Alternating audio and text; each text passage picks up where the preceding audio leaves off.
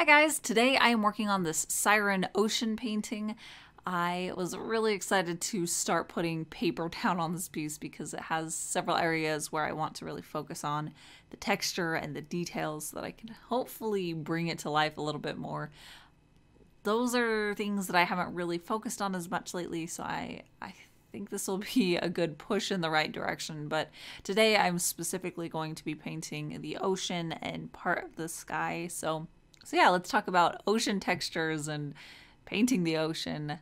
But the print of this is actually going to be available exclusively for my patrons. So if you'd like to get a full-size 11 by 14 inch print of this, then make sure to sign up for the Citrine tier over on my Patreon by the end of April. That's April 30th. And you can always downgrade or cancel after that. But yeah, this is a great way to get to this limited print that's exclusive for Patreon. But anyways, let's jump into talking about watercolor painting. Before I started painting this, I was actually really nervous and apprehensive about actually starting on it because it is really far outside of my wheelhouse. It's a kind of technique that I very rarely do with watercolors, and that's building up texture in the way that I'm going to be doing it for the ocean here. And yeah, it was a challenge that I felt like I needed to give myself because I want to be able to push the skills that I do have and the arsenal of skills that I have with watercolors so that I can achieve more things. I can paint more things, and like this, I really want to paint more settings and environments, so being able to learn how to actually apply textures and details to get the looks that I want will open a lot more doors creatively for things that I can actually work on.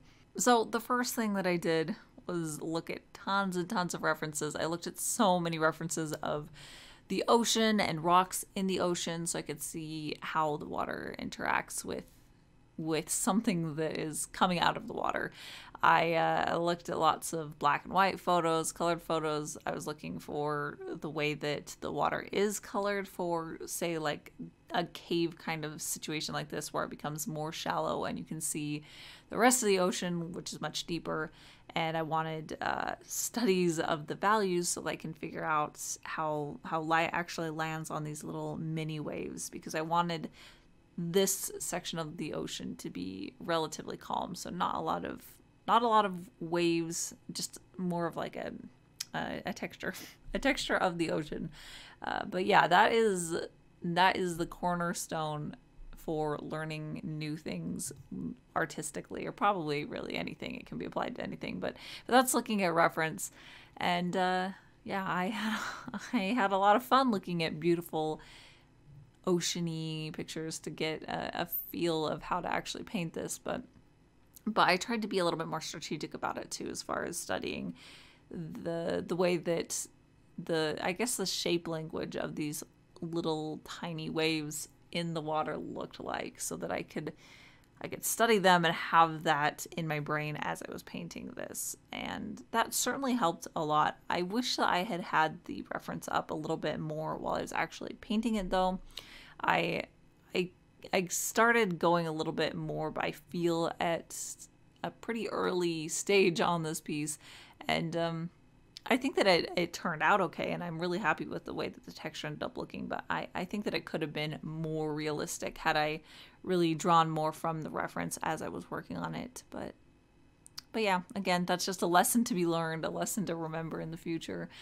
But yeah, I was really looking at those references to see how to lay out the shadows and the midtones, and how to build up the different colors too. That was one thing that I really wanted, is I want there to be a certain dimensionality to the way that the colors in the ocean look in this painting, so that it's not one stagnant base value and base color. One thing that I did find in a lot of the references is that areas where it was more shallow, so in this cave I wanted it to be more shallow, there seems to be a trend where the ocean water can look a lot more green than it does out in the open ocean. So that was something that I really wanted to bring over into this piece. One thing that I did learn, and I kind of knew this, but I took a gamble, is that some pigments just don't really gradiate together very well, I should say. So I had a certain green pigment that I used for closer to the mermaids, and then there's this transitionary, I think it's a cobalt teal kind of a pigment that I have, and then it fades into cobalt blue. But that teal one that I have is actually an opaque watercolor, and the other two are transparent. And I found in the past that when I use an opaque watercolor with a transparent watercolor, they don't gradiate well at all. They don't create this really smooth wash. I'm sure there's people out there that can achieve a really smooth wash between these two types of pigments, but I have never really had great success with that. So you'll notice if you look at it in that like between area where the rocks come together a little bit closer, the watercolor really does kind of flare out and break apart so that you can see a texture that was unintentional, that I did not want there.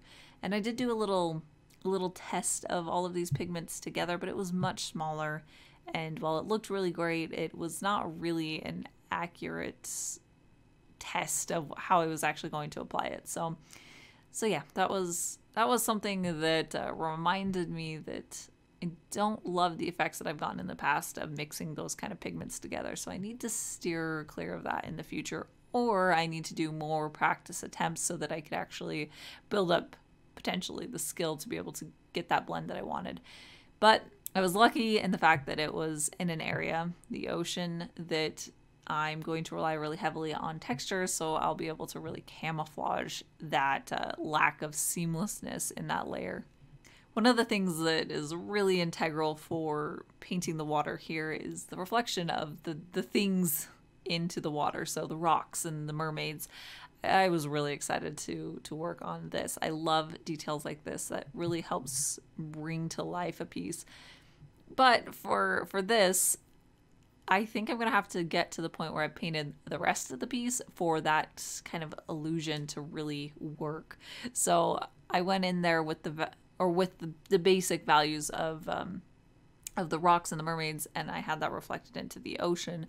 And because I had all of my values already planned out, I was able to do that now without having to wait to paint those elements in themselves.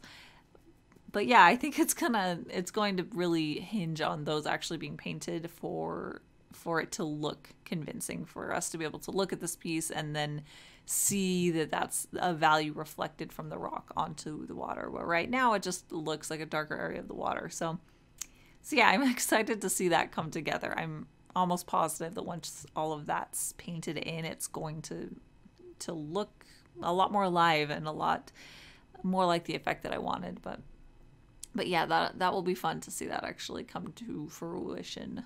And something that I was really trying to really pay attention to as I was working on this, and I don't know that I've really succeeded. I don't know that I failed either. I'm not really sure at all on how I feel about this, but I knew that I didn't want to overwork the texture. I didn't want there to be so much texture so uniformly over the piece that there was no areas to breathe, no smoother places for the eye to rest on.